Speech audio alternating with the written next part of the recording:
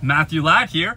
This week on Group Kenworth Montreal T.N.T, Trucks and Tips, I'm going to take you through the Kenworth GT series seat.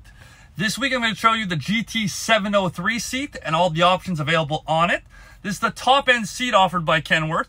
There's also the GT701 and GT702, which have a little less options than the 703. Let me take you through all the controls on the Kenworth GT703 seat. So on the seat, here are your lumbar controls. On the GT703, you have three lumbar controls available. This to move the seat up and down. Here's to control your suspension of the seat. So if I go like this, the seat suspension is looser. If I go all the way this way, it's tighter.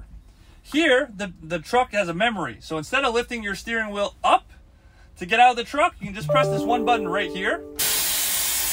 The seat will drop down, and then when you go to get back in, you push it again, and it will slide back up to the same level it was at before.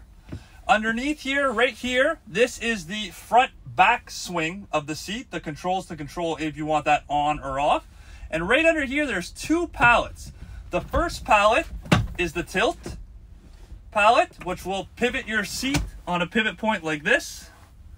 And the one to the right of that just moves the seat and not the back to ensure that you have proper support for your legs.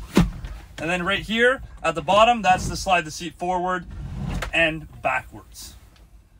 Now on this Kenworth GT703 seat, you have the option, this is on the inside section, you have the option of ventilated and heated seats. If you had the heated only option, you would just have this little symbol located right there. If you don't have the heated seat, then you don't have this button. And that's an overview of the controls on the Kenworth GT703 seat. It's always important to select the right seat. This is where the driver will spend most of his time in the truck, and you want to make sure that he's comfortable. That's Groupe Kenworth Montreal T.N.T, Trucks and Tips, and I'm Matthew.Ladd. Stay tuned for more tips in the future. Thank you.